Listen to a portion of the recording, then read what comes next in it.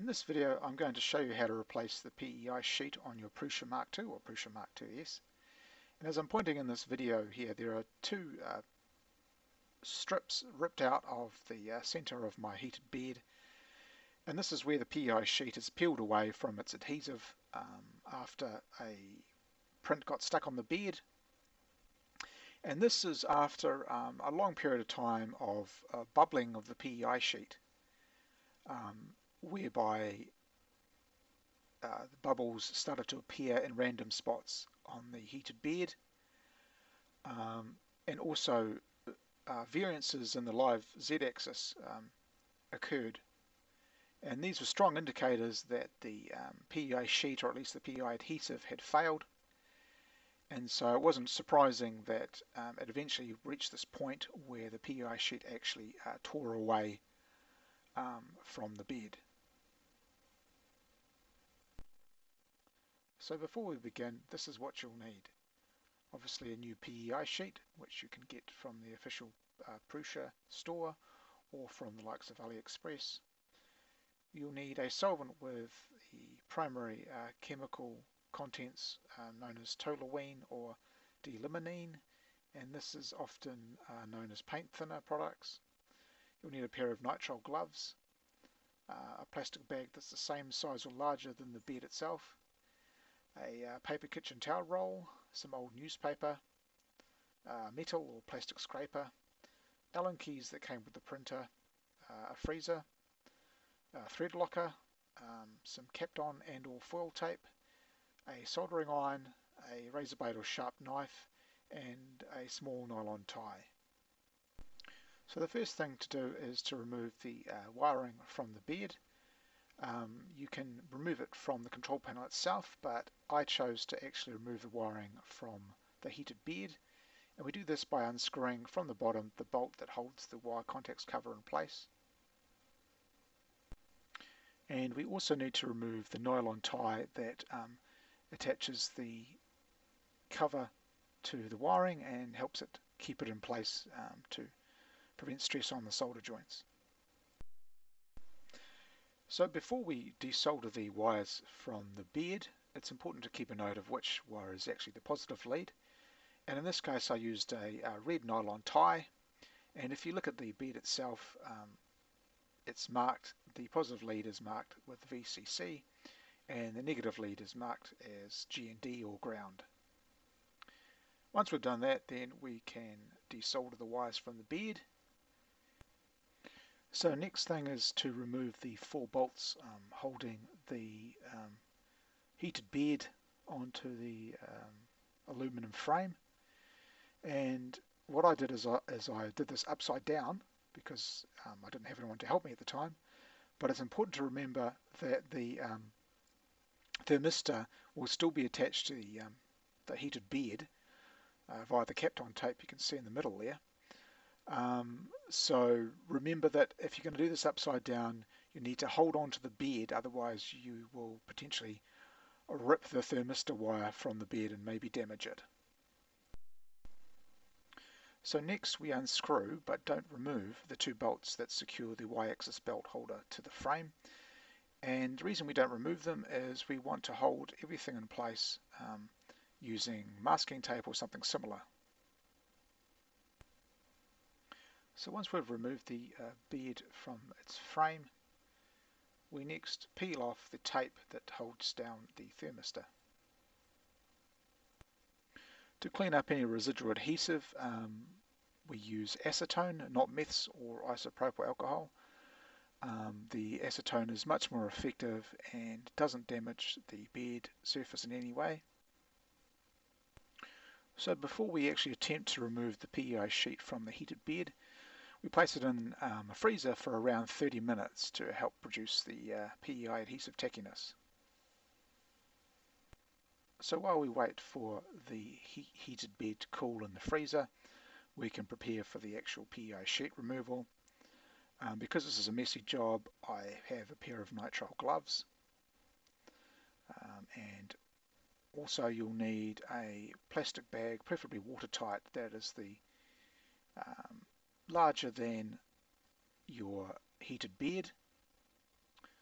so that you can actually put the heated bed inside the plastic bag. We'll also be using some plain kitchen paper towels for soaking the solvent in, and the solvent is toluene or D-limonene or a similar type of solvent. And underneath all of that is some old newspaper to catch any of the solvent that happens to leak out. So after 30 minutes of the heated bed being in the freezer, it's now very easy to actually peel off the PEI sheet, separating it from its adhesive. And the adhesive is now a shiny layer, a shiny tacky layer on top of the heated bed. So next we cover the PEI adhesive side of the bed with a paper towel, and then we want to completely soak in the solvent so it covers all of the paper towel and therefore gets the best coverage to help dissolve the adhesive glue.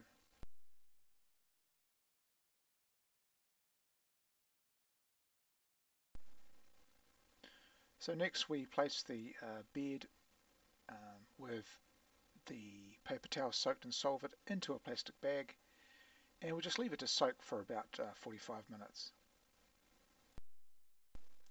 So after waiting about 45 minutes, we can now remove the bed from the plastic bag and carefully use a scraper to remove the PEI adhesive, which will now be a mushy texture. So to ensure we have a clean, dust-free bed surface ready for the new PEI sheet, we use meths or isopropyl alcohol in a paper towel to clean up the bed. So now we're ready to attach the new PEI sheet to the bed. Now instead of peeling away the entire backing and trying to lay it onto the bed, which increases the likelihood that something's going to go wrong and we're not going to get a smooth surface, we just expose about 20mm narrow strip of the adhesive area and then smooth that down first before we move on and do another narrow strip. And we want to keep the PEI sheet taut when we do this so that there's no wrinkles in the sheet as we lay it down.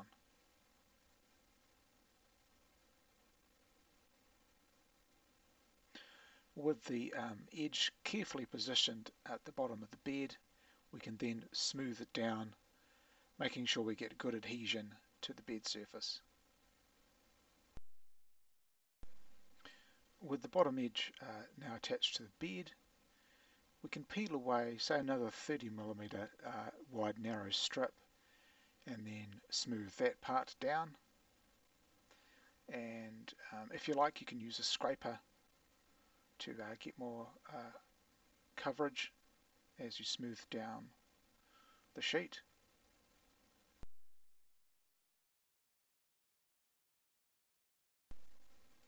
So we repeat this process of exposing a narrow strip of the adhesive backing and then smoothing it down until the entire sheet is laid down onto the bed. And once that's done, we pay careful attention to the edges and the corners so that they're also strongly adhering to the print bed.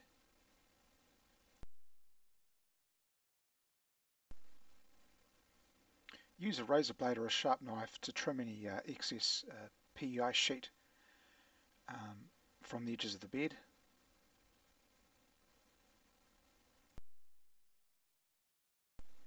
Next, we resolder the wires onto the bed and secure the wire contacts cover in place with the bolt. And then we want to secure the thermistor in place with foil and or Kapton tape, something that's heat resistant. In this case, I used foil tape on the first layer and I used Kapton tape on top to secure the wires in place. And next we use a nylon tie to secure the wiring to the cover. Before we reattach the bed to the frame, we first want to test that the heating functionality still works. So we just rest it on the bed and then we use the preheat function and check that the LED light is on and that the bed in fact does heat up. Next we reattach the bed to its aluminum frame, and it's important to use a thread locking product such as Loctite to prevent vibration loosening the bolts. And also, which isn't shown here, is to screw in the bolts that hold the Y belt holder onto the bed.